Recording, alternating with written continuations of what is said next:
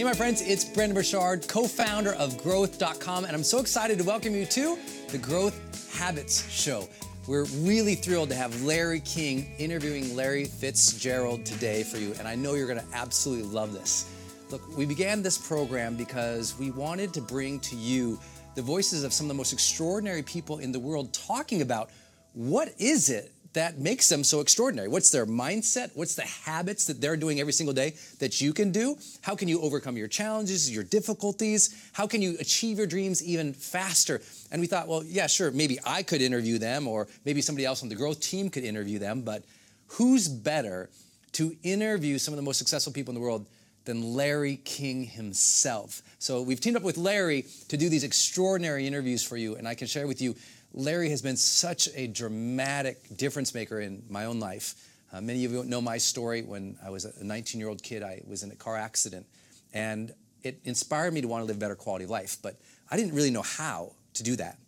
I knew I wanted to live my life and love and make a difference, but honestly, I just didn't know the path to personal growth yet. And one of the first books I was lucky to read was Larry King's book on how to talk to anybody, anywhere, anytime. And it taught me to be more curious. It taught me to ask more questions. It taught me to sort of put myself out there.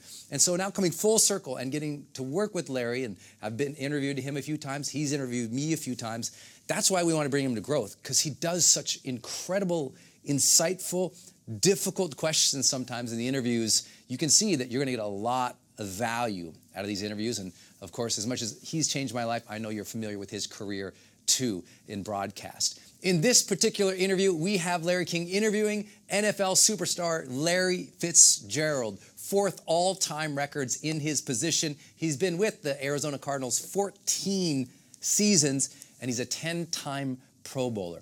Really listen to this. I encourage you to bust out your journals and write what comes to you. What are you learning here about habits or mindset that you can implement in your own life? Because sometimes in your relationship you struggle, or in your career struggles, or in just knowing what you want for the next level of your life, you're not clear. And hearing from extraordinary people will help you find that clarity. So bust out your journals and let's join Larry and Larry right now. Today's special guest is NFL superstar wide receiver Larry Fitzgerald. Larry's entering his 14th season with the Arizona Cardinals, where he's amassed over 13,000 receiving yards. He ranks 4th in NFL history in receiving yards per game, been selected for the Pro Bowl 10 times. Off the field, Larry's devoted himself to a variety of philanthropic work, headlining 5 overseas USO tours, launching his own charitable organization, the Larry Fitzgerald First Down Fund, which helps bring to life positive activities for kids and their families across the United States.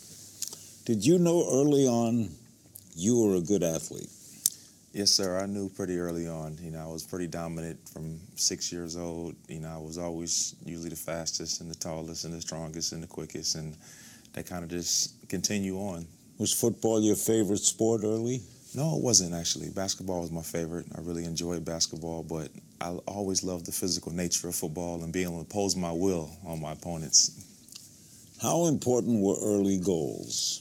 They were extremely important. My parents always put an emphasis on setting goals, not only long-term goals, but short-term goals. And anytime we would reach a goal, they would always, give me that positive affirmation that this is what it's all about, and celebrate your achievements. And it's something that I still do to this day. Were the goals athletic or more? No, we were always, challenged to set goals in many different areas, no matter what it was. If I wanted to know the Bible a little bit better, I went to a pilgrim school, grade school, or if it was to, achieve a certain grade on a standardized test, we've always set goals. Brothers and sisters? I have one younger brother, Marcus, and he attends the University of Marshall. He also played football when I was in pharmaceutical business. So 2 successes. Yeah, I would say, my parents would be very happy, I think, if they, look back on it.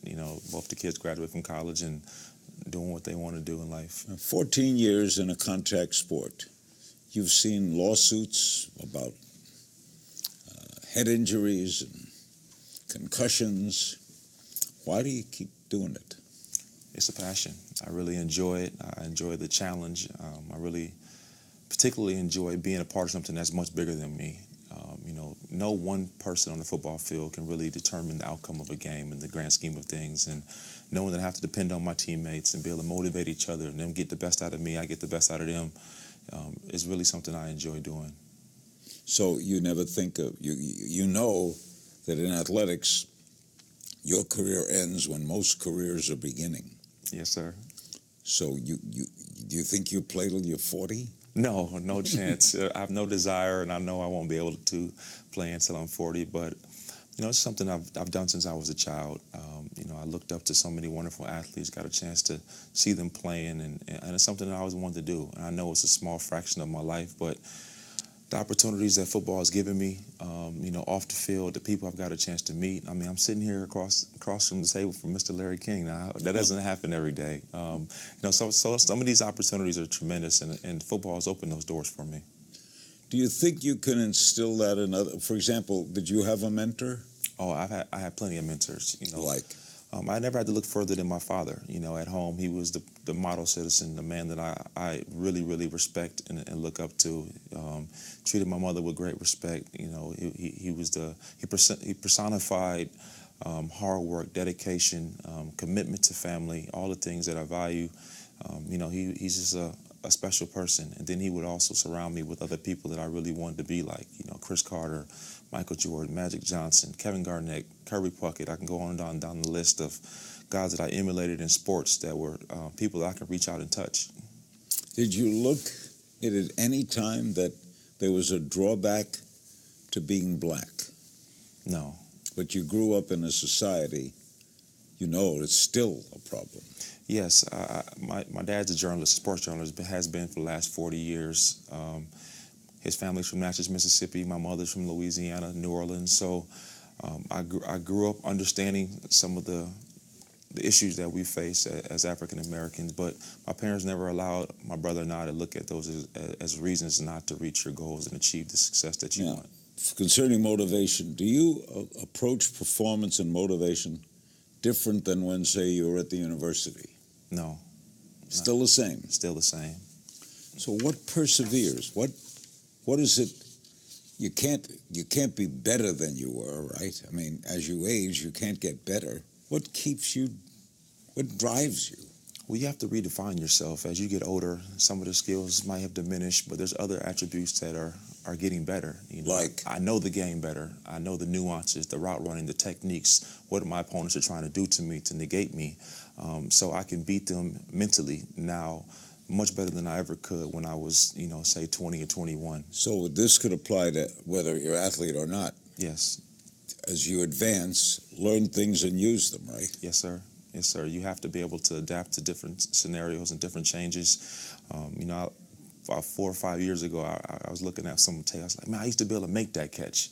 Now I wasn't able to do that anymore. But there's other things in my game that I can do now that I weren't able to do before because I wasn't using the proper technique. I wasn't getting to those spots in the correct time. So, I like to say I've improved. Are you learning all the time? I always learn. Always learn. That's something that's has been very important to me, not only on the football field or athletics, but just in life in general. I read everything I get my hands on. I'm intellectually curious. I love to travel, different cuisines, so I take that same approach in everything I do in life. Let's get into your life. What's the first thing you do when you get up? What's your preparation every day? So first thing I do, I usually get up about 5:45, get up, jump in the shower, brush my teeth, and I go off to work. And, once I get to work, I usually get a workout in before practice starts, get my treatment, and then I kind of do my studying. That's where I kind of get my book work in. I learn about my opponent that I'm playing that week, some of his strengths, some of his weaknesses, where can I exploit them, and then we go to practice, and that's kind of the work day. I usually get out at about 5 o'clock. You like practice? No, I do not like practice, but I understand you have to practice. You have to prepare to make sure you'll be able to be at your best when it's time to compete. Is there a daily habit that you'll never give up, no matter how old you get, when you're out of football? If I were to pick one daily habit that I would take with me, I think it would be being punctual. Being punctual as an athlete is doing what's required for you to be the best that you can be. That's being the best as a parent, you need to be punctual. If you tell your son, no, you can't have that candy bar today, you can't have it tomorrow, you have to be punctual in the way you live your life, and I think that's something that I always will take. So if you say 6 o'clock, you mean 6 o'clock? 6 o'clock means 6 o'clock. How about in the off season? How does the ritual change? Doesn't change much. I'm pretty. You go to work out every day? I work out. Maybe the time might change, predicated on what my kids have going on for their day, but I always get my workout in. I try to make sure I'm eating right, doing the small things that I know that I need to do to make sure my body's prepared. A lot of this then is little things, right? It's all about the little things. Have you ever had the urge to quit? Never. My dad told me a long time ago when I was probably 8 or 9 years old, I was playing on a basketball team. He told me, you can either play for the school team or you can play for the club team. And he gave me a couple days to make my decision. I chose to play for my school team. We were very bad. I think we won 1 or 2 games. I played well, I dominated, but we weren't any good. And midway through the season, I went to my dad and I told him, I didn't want to do this anymore. I wanted to play for the club team. They were much better. And he told me, no, son, you started it and you have to see it through. The first time you quit, it makes it the next time that much easier for you to do. So you never want to get into the habit of quitting. No matter what you do, you want to start. If you started, you have to see it through. Do you have books, music, record? Do you read a lot? I do. I read a whole lot. Right now, I'm actually reading Shoe Dogs, Mr. Phil Knight's memoir. I'm really enjoying it. I'm almost done. Nike? Yes, sir. Yes, sir. That's a bestseller. Yes. You played for one team your whole career. That's rare in sports these days. How do you explain that? I think it's a combination between the player and management. The player has to want to be in the same place for his entire career, and management has to kind of want you to be in the same place for your entire career. And I love Arizona. I love playing for the Arizona Cardinals.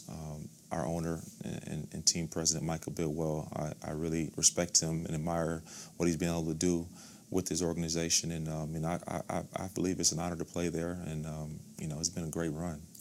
Loyalty important to you? Loyalty is everything. Loyalty is everything. If you can't find things that you're going into business with, and people are going to be loyal to you, and you're loyal back to them, what really do you have at the end of the day? When we return to this edition of Growth Habits, what's the best piece of advice our NFL superstar Larry Fitzgerald ever got? Plus, how did this 10-time Pro Bowler handle adversity on and off the playing field? Stay with us. We started growth.com and this interview series because we recognized that people want to become more. That's our tagline. When you go to our website, you see this person standing in front of this great big mountain, and you can see they're just poised and they're ready. They're ready to accept that challenge in their life. They're ready to listen to that restlessness or that frustration inside that says, you know what? I want to become better. I want to become a better mom or a better entrepreneur or a better leader. I want to manage my health better. I want to get things done more.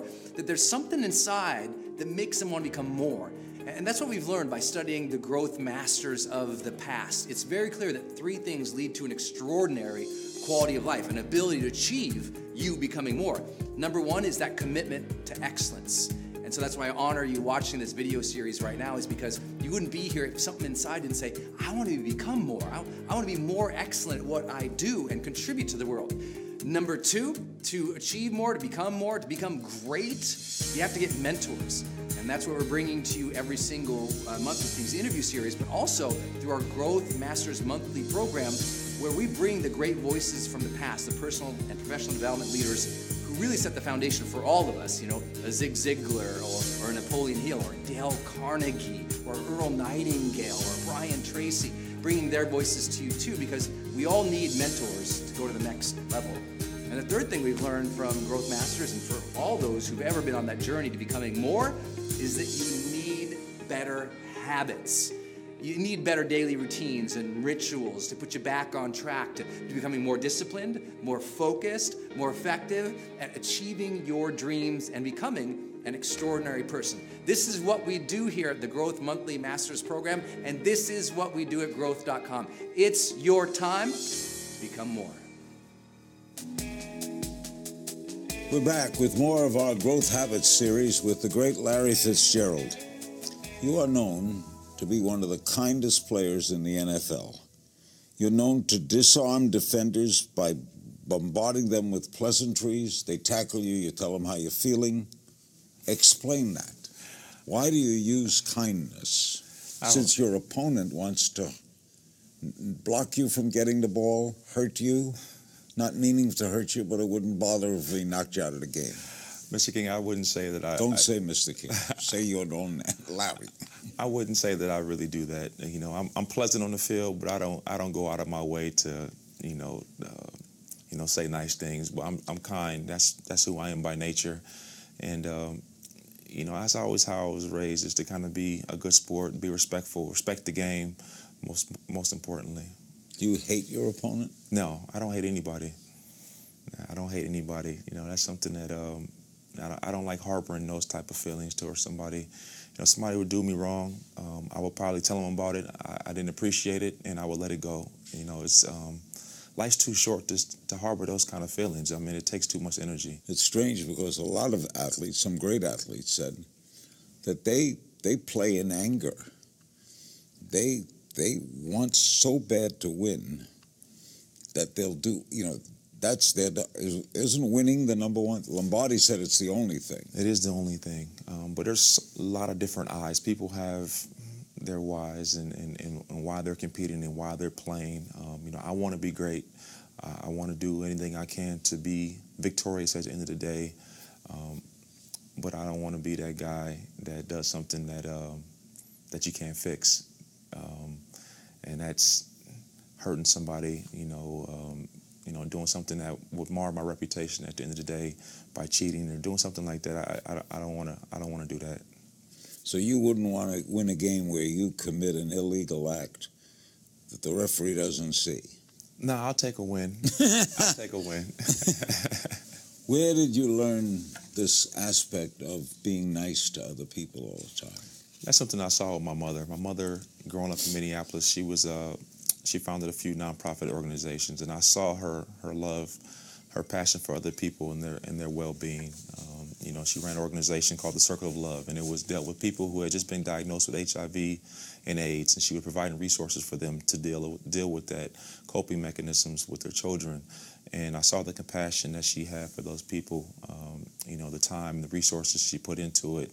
And even as a young kid, I saw that required a lot. And, I said I wanted to emulate that and be somebody who could, be compassionate. And that's something I saw at a young age, and I try to emulate my mother. How do you deal with negativity and ego people in the workplace, right? You have a lot of that in athletics especially. There are a lot. I understand that, some people have, inflated view of themselves, and that's okay. There's nothing wrong with that. Whatever you need to get the best out of yourself, but not something that I do. I don't take myself all that serious. At the end of the day, I catch a football for a living. That's not changing the world. It's not making it a better place. So I don't take myself all that serious. But you're entitled to. You have to have an ego. Well, first of all, you have to say I'm good, right? Oh yeah, I believe I'm very talented. But I don't put myself on a pedestal, so to speak. I understand that I have a God-given ability, but everybody in the world has a gift. But you also understand there's a supply and demand, and the world puts a premium on guys who are big and fast and can catch and jump. Are you someone who encourages your teammates? Are you a team leader in the clubhouse? Yes, I always like to use encouragement. I think that's the most positive way to motivate people is by using positivity. You tell a guy he's doing well. You tell a guy he's got great potential. You tell somebody, they'll do better next time. Those are all things that they hear, and I think they can build on. Is that important anywhere, no matter what you do? I believe so. In the workplace, anywhere. I believe that resonates anywhere, anything you're doing. When you're positive with people, you're usually going to get a positive response. Who helped the transition from college to pro? Joe Namath told me once, we all in life deal with transitions as we step up. Nobody's bad in the NFL. Mm-hmm. In college, there's some bad players. That's the way it works. There's nobody bad. You might be a little better than this guy, but he's not bad. No. Right? So you're around people, all of whom have had met success, mm-hmm. high school, college, and now at this level. How is that? You had to be mentored. Who helped you make that growth? Well, I've always been one to seek advice and seek knowledge from people who are doing and are and have done the things that I'm trying to do. So, you know, I had a great running back that played for my team when I got there by the name of Emmitt Smith, you know, the all-time leading rusher. And everything he did, everything he ate, the clothes that he wore, the time he came in the building, I tried to emulate it. I said, if the best running back in history is doing it this way, then I should be doing it this way. And I just sat back and I watched him until I had enough courage to kind of go talk to him and pick his mind about some of the things he did. Why did you do this? Why did you do that? Why did you say that in this interview? And I just tried to emulate the things that I saw him do. And then the next year, Kurt Warner came. And Kurt was another wonderful human being, special person, a two-time MVP, but a real MVP as a human being. And so I learned a lot about how to be off the field and how to carry myself and things of that nature. So I was always one that was really, really inquisitive, and I would sit back and just watch people that I respected. Some people say, though, of people like Kurt Warner, they're goody two-shoes. That's a put-down, but they're obviously competitive. Yeah, what I've learned is most people that usually say negative things about you, there's always a smidge of jealousy a bit, you know, behind it. You know, if somebody's calling you goody two-shoes, that means that they're probably not as good as they want to be at something. Do you still have mentors now? Oh, yeah, absolutely. Absolutely. Your coach and others? Yeah, I mean, I have a lot of coaches that I really respect. Jerry Sullivan, guys who have helped me, you know, immensely along the way. And then I have also mentors in business that, you know, now as I transition out of the game, you know, I utilize, you know, just to help me make good decisions as I make the move. You like business? I love business. I love business. You know, guys in Phoenix, you know, the great Jerry Colangelo, or my friend in New York, Mr. Jimmy Dunn. You know, there's a lot of guys that I really respect and admire, not only the way they do business, but how they conduct themselves while they do business. Do you want to have businesses of your own? I would love to. I would love to. You know, I find it fascinating and interesting. It's something that I'm passionate about. And I think as you transition out of any, you know, workplace, you need to have something that you are passionate about when you get done with it. You have an edge because of your name and your career, right? I don't know if that creates an edge. You know, I know that I have a work ethic, and I know I'm willing to commit to something, and I know I'm willing to work for it. How do you deal with loss? Losing, everybody loses games. How do you deal with that aspect? Defeat, and you don't get a chance to come back for a week. Baseball, you come back the next day. Yeah, I remember playing the Super Bowl after the 2008 season and losing to the Pittsburgh Steelers in a last-minute, you know, touchdown catch, and it still haunts me to this day. I don't know. Really? I don't know if you ever get over it. You're able to cope with it a little bit better, but it's like a scar. It heals, but you can always see it. Do you use it? Always. So you take negative to make a positive? I always use negative experiences, things that happened to me throughout the course of my life, you know, to kind of put it in the back of my mind to serve as a reminder. How about unfortunate things off the field? Your mother dies of cancer, right? Mm-hmm. How old was she? Mom was 47. 47. How old were you? I was 19. Yeah. How did you deal with that? Not very well. Not very well. You were in college? I was in college. I was in spring ball, and my mother and I had got into a little argument a couple months before that, and over a girl. She's telling me that I needed to do things a certain way, and you know, I was in college now. I was on my own. I thought I could handle it, and I told her, Mom, let me be a man. Let me take care of it, and ended up probably not speaking to my mom for 3 months before she passed away, and so. It was something that was extremely selfish on my part, something that I look back and say, I can't believe that I did that. But it also was a valuable learning experience for me, you know, and how I handle my children, how I handle my father now.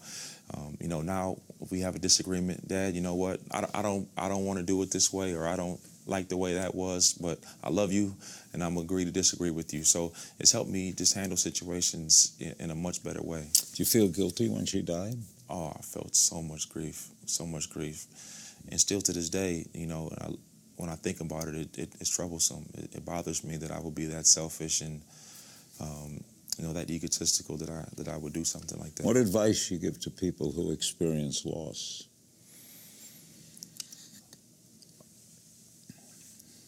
I personally, I needed some help. I needed some grief counseling. I needed to talk to some people that could help me get through it.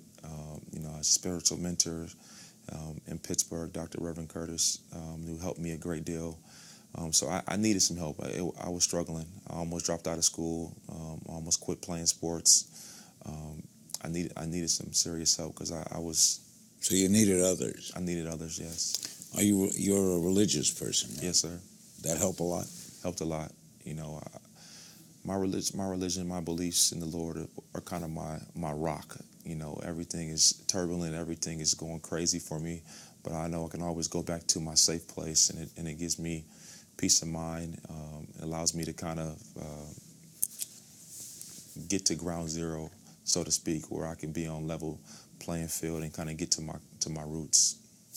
After the break, NFL star Larry Fitzgerald on the importance of expanding his career beyond the gridiron and his keys to preparing for a prosperous future.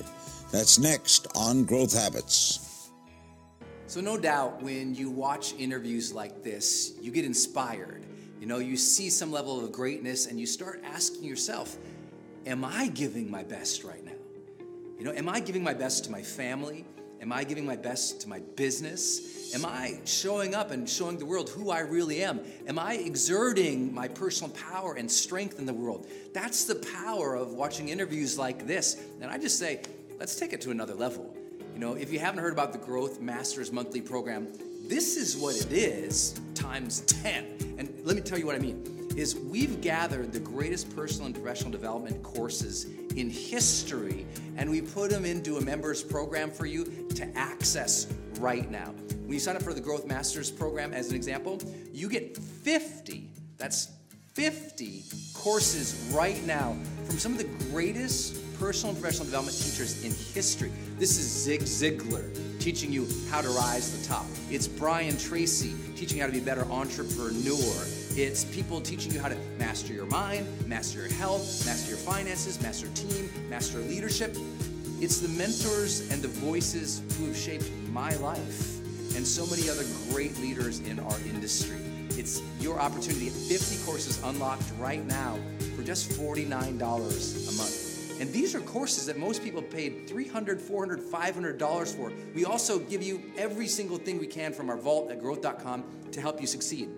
From getting you on a phone with a certified high-performance coach so you can identify where you're at and where you need to go.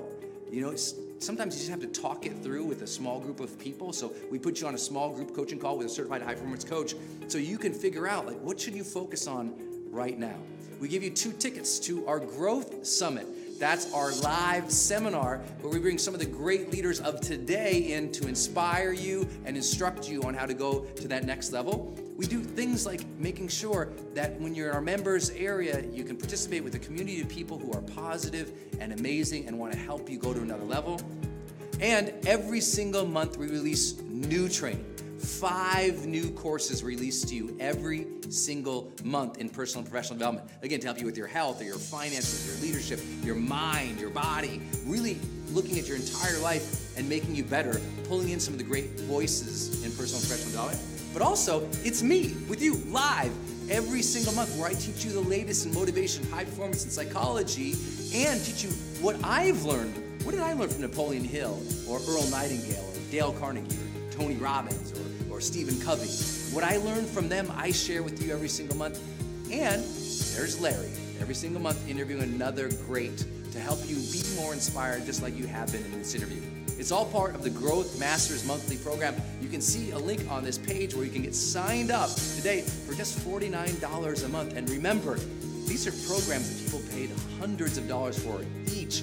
You get 50 unlocked for you right now.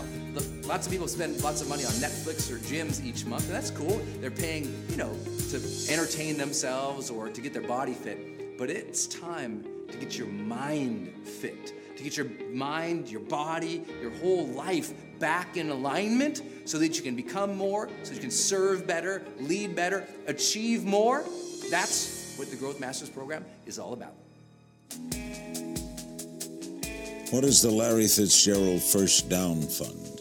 I established a First Down Fund in 2004, and I always remember back when I was a child how many people had a positive impact in my life.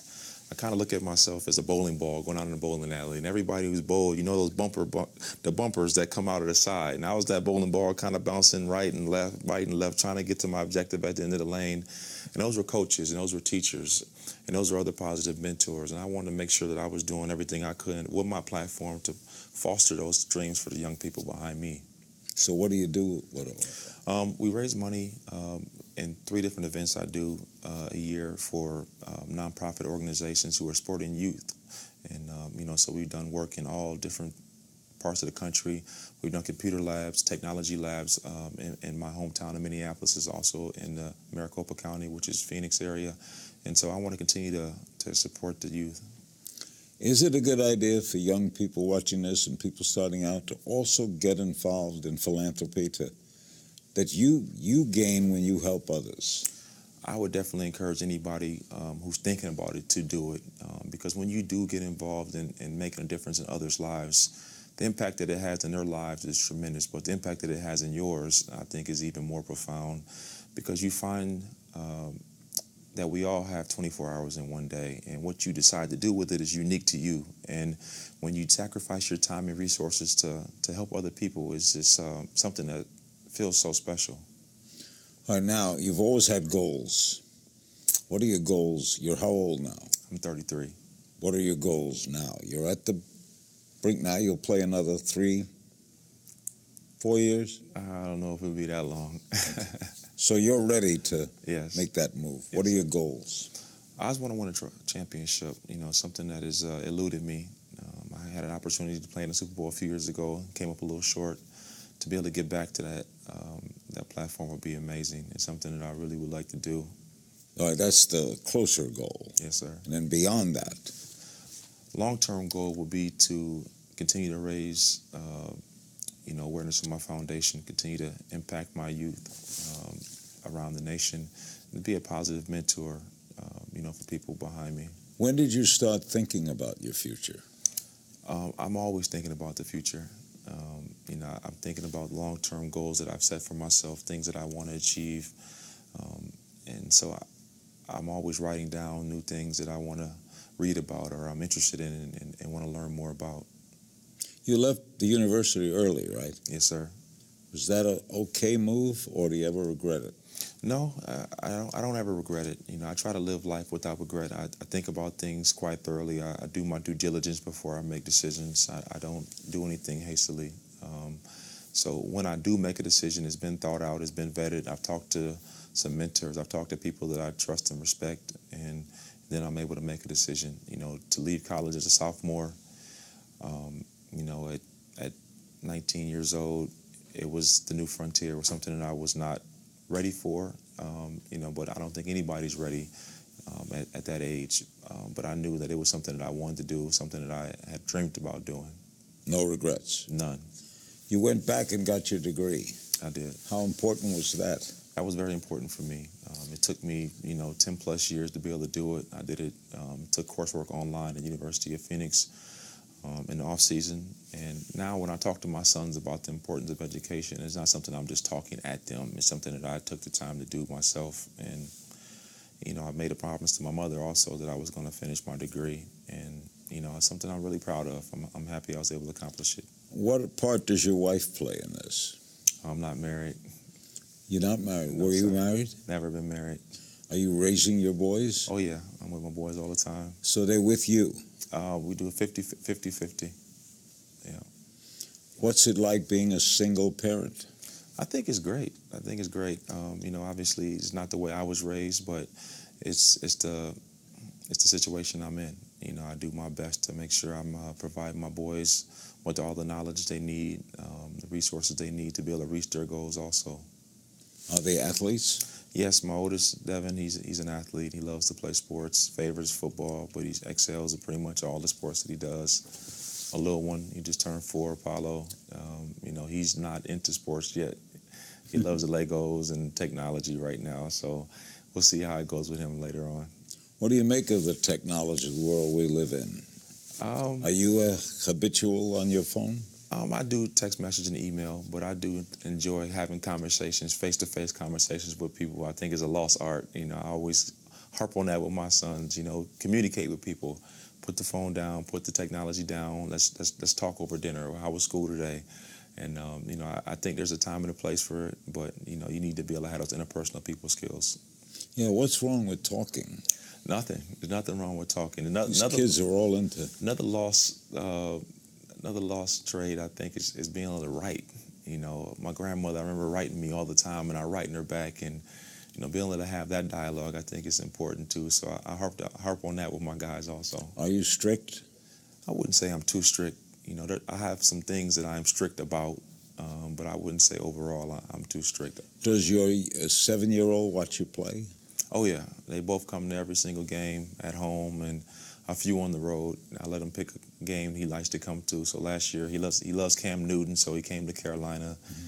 Then he came to our last game here in Los Angeles last year. So there's a few games on the road I let him come to, as long as his grades are good. Now, if he loves Cam Newton, he's not rooting against his father, is he? No, I wouldn't say he's rooting against me, but he loves the dancing, and he loves, you know, how big and fast and strong he is, and you know, so he picks a certain night. Loves LeBron and Kevin Durant, you know, guys like that. He always a big fan.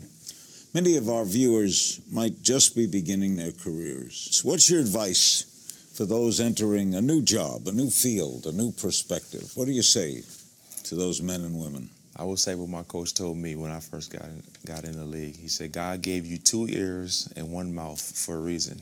Listen 2 times more than you talk. You need to learn. You need to learn from the mistakes of the people that came before you, so you don't make those same mistakes, and you're able to find and navigate your way a little bit easier. So you have to be able to listen. You have to be able to follow the lead of others that came before you. Will you say you were able to keep that?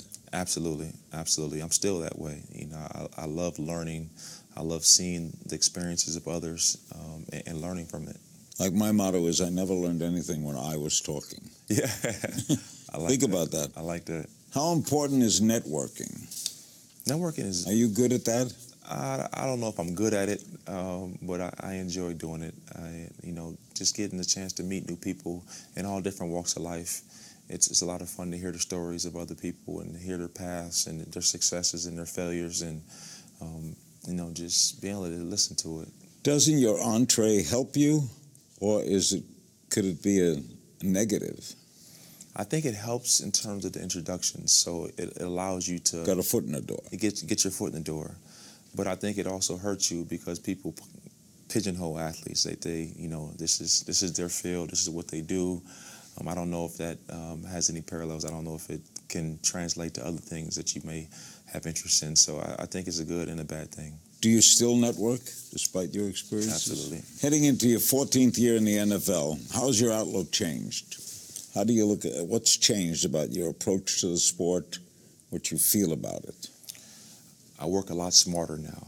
I think as you get older, you have to be able to find out what your strengths and your weaknesses are.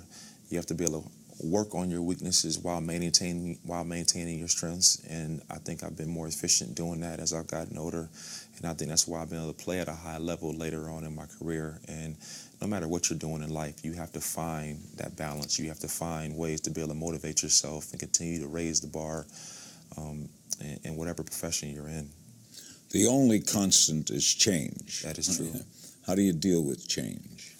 I embrace change. I try to make sure that I'm comfortable with change, as comfortable as one can be, because you know it's inevitable. You know there's going to be changes, you know, in your personal life. There's going to be changes in your professional life. But you have to be able to understand that and be able to cope with it when it comes. If you look back at young Larry Fitzgerald, 19-year-old Larry Fitzgerald, leaving the University of Pittsburgh, do you ever pinch yourself over everything that's happened to you? I wouldn't say pinch myself. I'm more of a guy who I critique myself a lot in decisions that I've made, things I would want to do better or handle better. I'm hard on myself in that regard because I expect to be great. You know, I want to be great. I desire to be great, and so I hold myself to a high standard. What aspect of the game is hardest for you?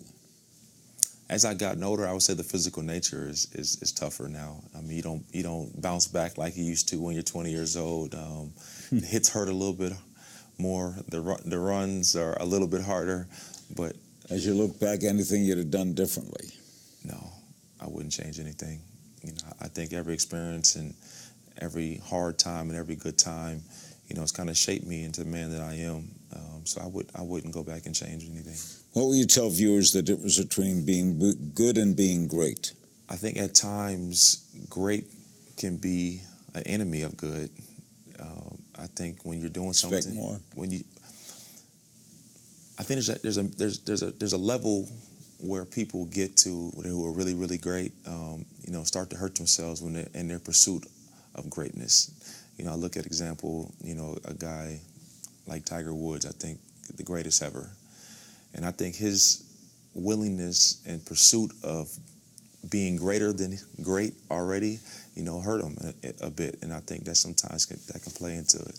Tell you a story that you might appreciate. Paul Warfield, a great wide receiver for the Miami Dolphins, the unbeaten. I spent a lot of time with Paul, a brilliant guy, Ohio State. Yes, sir. One, he never jumped up and down when he caught a touchdown pass. Never. He handled the ball to the referee. He said, because that's what I'm supposed to do. Yes, sir. So he didn't do acrobatics. But he said, I asked him once the difference between good and great. He says, there's a lot of wide receivers in the National Football League. They're all fast. They all can cut. They all know it. When I line up at the line of scrimmage, whether we're going to run a running play up the middle or a reverse Statue of Liberty, or I'm going out on a slant or I'm going deep, I always line up the same way. I give no indication of anything else. Because the minute I start to anticipate what I'm going to do, that defensive back will know something's different. You ever think, do you always line up the same way? No, I change it up all the time. Oh, so you do the reverse. Yeah, I don't ever like guys to pick up on tendencies. So just in the opposite way of Mr. Warfield, he does the same thing all the time. I like to change it up because you never know what's coming if you keep it different. So both can work. Both are effective. Okay, and as we say goodbye and thank you for this very much, what habit would you say has gotten you the furthest in your career? Say the work ethic. Work ethic, I think no matter what you do in life, when you work hard at it, you're going to get better at it. And I think that's when something that I've always saw from my mentors, and the harder I've worked, the more success I've had usually. And you've never lost that because of your success. You never stood on laurels. No, you have to work harder the more successful you are, because you become the hunter when you're coming in. And as you rise to the top, you become the hunted. So you have to be a little bit more work. You have to work a little bit harder. Thank you, Larry. Thank you so much, Mr. King. Can't just say Mr. King. That does it for this edition of Growth Habits. Thanks to our guest, Arizona Cardinals star Larry Fitzgerald. We hope his habits for success can make a difference in your life. I'm Larry King, and we'll see you next time.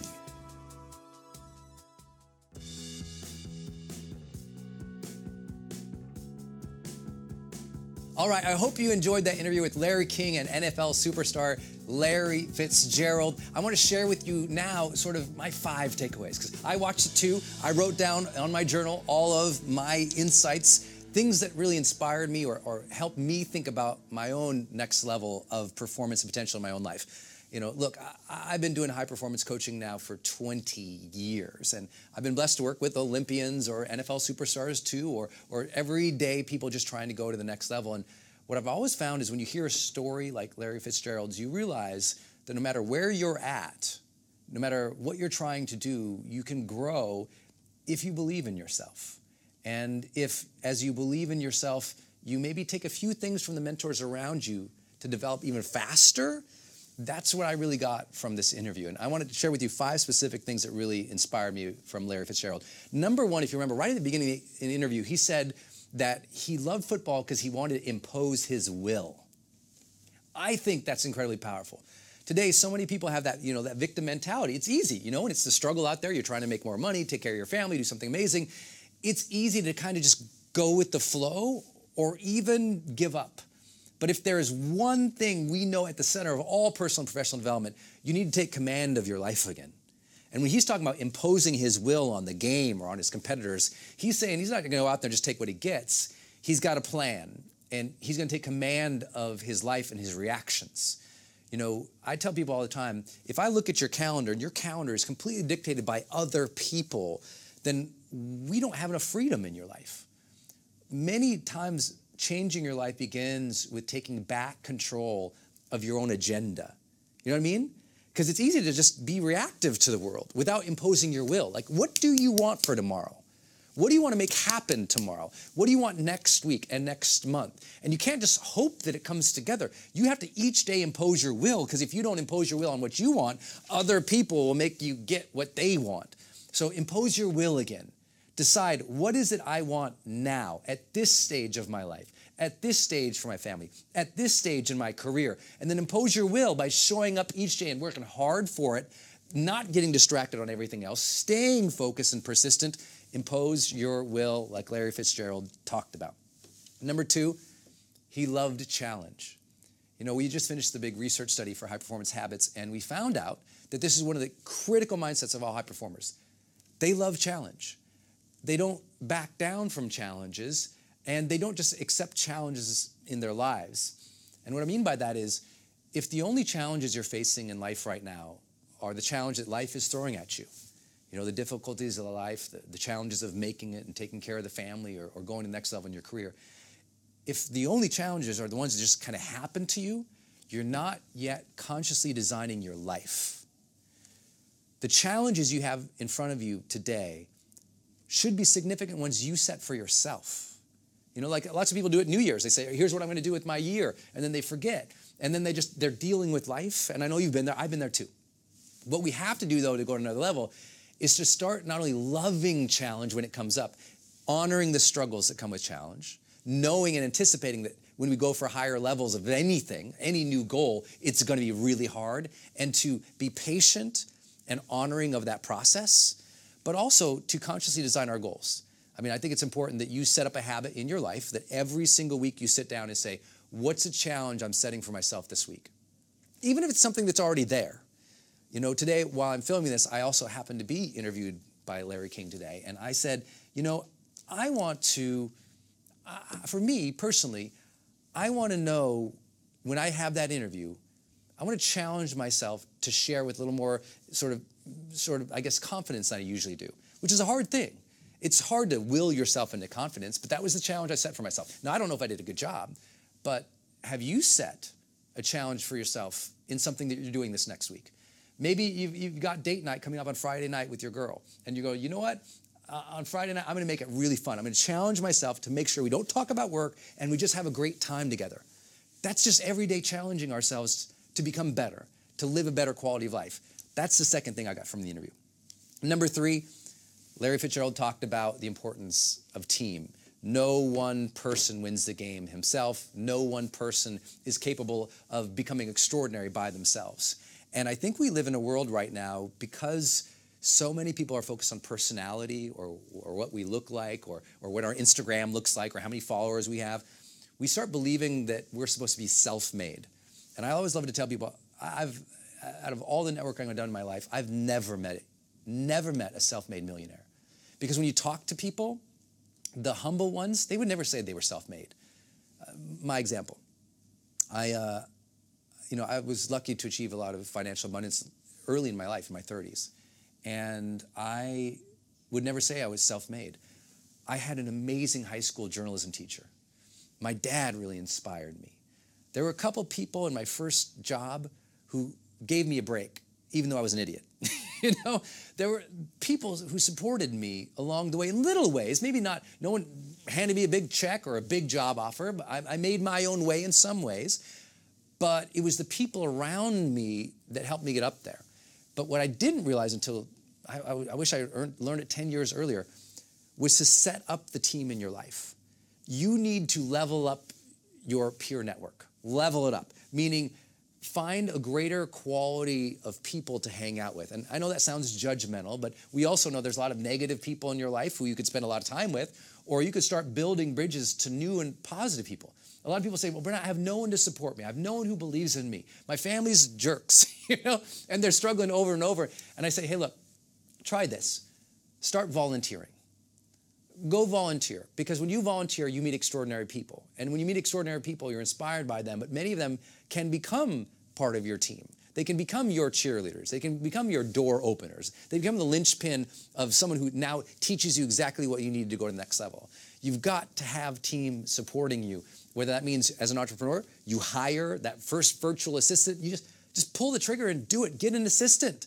Or that means now you've plateaued in your revenue, now it's time to hire those next 10 marketing guys. I don't know what it is for you, but you need to have a team. If you're a stay-at-home parent and you're just struggling, it's time to get some support there too. Because the longer you put off developing a team, the longer you put off your full potential. The fourth thing I got from Larry Fitzgerald was this idea and importance of mentors. He talked a lot about people he looked up to in his specific field of endeavor. And he watched them, he modeled them, he learned from them. And you have to do that. For me in my own career as a writer and a speaker and a trainer and a coach, I had people in different areas that I really paid attention to. As writers, I watched Paulo Coelho. He wrote The Alchemist, which is now the 6th most read book in the history of the world.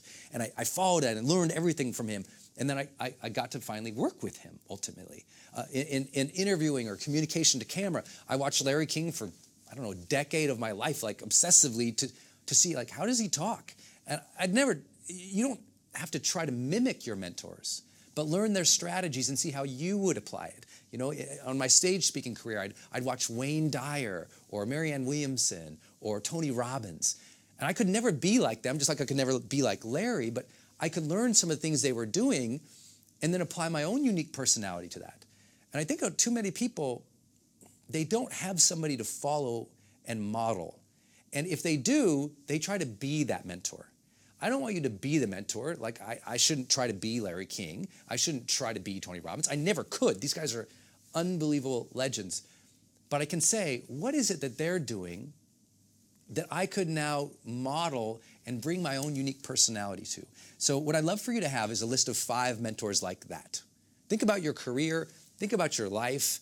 Identify 5 mentors like that, and then actively be following them and asking yourself, what are they doing that I can try in my own way?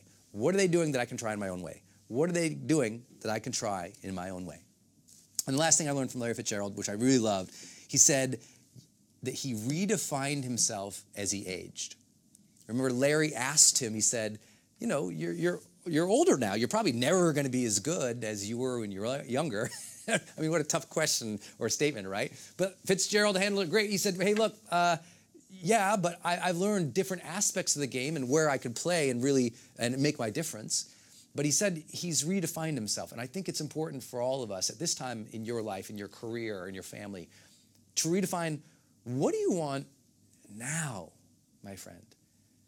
Maybe you got the job or the house or the car. Maybe you got the graduate degree. Maybe you got the certification. Maybe you had the first couple wins. It's always a good time to sit down and seek clarity for what is it you desire now. Who are you going to be in the next 5 years of your life? Like this next phase, like if you're in a moment of transition right now, however you would define that, what's the next phase of you? And if you don't define that future self, then you'll just end up being mediocre, because we have to have that future vision of ourselves that pulls us into wanting to develop and wanting to become better. It might be a good time to redefine yourself. I hope you enjoyed some of these takeaways. If it is time to redefine yourself, I would love to tell you about our Growth Mastery Monthly program. I mean, if you like this, you will love Mastery Monthly. Every single month at growth.com, we bring to you legends and we talk about what made them great. And we do that in several different ways. One, you get access to Larry King's interviews with some amazing people, just like the one you saw with Larry Fitzgerald as part of Growth Mastery Monthly. But you also, when you sign up, what we've done is we partnered with Nightingale Conant, which is really the world's leading provider of personal development materials. And when you sign up for Growth Mastery Monthly today, you get access to 50 audio courses in personal development, like right now. When you sign up, 50 audio courses. Because you know what? Sometimes you're wandering around, you listen to this podcast, you read that blogger, you follow this person on that feed, and if you really think about it, you've left your personal development to sort of randomness. And if your personal professional development is always left to randomness, you'll always live in a land of mediocrity. You need a plan. And we've structured the plan for you. So when you sign up for Growth Masters Monthly, we give you 50 courses right now that you can take at your own pace anytime. Download them on your phone, stream them on your phone anytime. And every month we unlock 5 new courses. These are courses in the areas of wealth and business. These are things in the course of health. These are in mindset. These are in setting up the right habits. But they're from the legends in personal development. Look, I'm talking about people like Zig Ziglar. I'm talking about people like Earl Nightingale, Jim Rohn, Les Brown. I mean, the greatest of the greats. We have their audio courses, and we're releasing them to you in Growth Masters Monthly. When you sign up for Growth Masters Monthly today, we also give you 2 tickets to our next Growth Live seminar. Come to a seminar where it's me and Trent Shelton or Dean Graziosi or Larry King or Harvey McKay teaching you about personal development so you can network with other achievers in a live situation, because you and I both know sometimes you got to get to a live seminar environment so you can have that transformation and that change in your life. And to ensure that happens for you, last thing, sign up for Growth Masters Monthly today, and when you do that, we'll give you a free group coaching session so you can get on the phone with a certified high-performance coach. This is somebody I've personally trained and certified, so that you're on a group coaching call where you go around, Rob, and you talk with other people and you discover what you need to do right now. Because sometimes that's the hardest thing. Like, what should I do now to grow, to earn more wealth, to become better or healthier? This dialogue-based conversation in this group coaching call, we'll give it to you for free too. So just sign up for Growth Mastery Monthly right now. And here's the deal. If at any time you don't like it, cancel. Cancel the subscription. I mean, it's just like, Netflix, but instead of just doing it for entertainment, you're doing it for education and empowerment. So many people have a monthly subscription to their gym and don't go, but a lot of people, they think, yeah, maybe I will go for it. And they're pushing themselves. They're going for CrossFit or they're doing some real physical activity and they're paying every month for that. But they never set up a mind gym. They never set up a monthly program to keep them at their best, to help them stay at the razor's edge of success, to help them really go to a new level. I mean, we all can just kind of bumble through life. But if you're ready to have a real curriculum and a real set of guides and mentors, the people that Larry interviews, then this will change your life. And if anytime you don't love it, cancel. But every month, we're going to roll out 5 new courses for you. And the last thing is, every single month, I'll go live with you too. So it'll be kind of like this, except where I am able to take your questions and do some coaching with you all as well. And I'll always be sharing my latest personal and professional development expertise as I get to work with some of the world's highest achievers. I want to share with you what's possible. And I know sometimes you can't do it yourself. So if you've been looking for a mentorship program, if you've been looking for ongoing personal and professional development at the highest levels, then we're here for you. Click the button down below and sign up for Growth Masters Monthly today.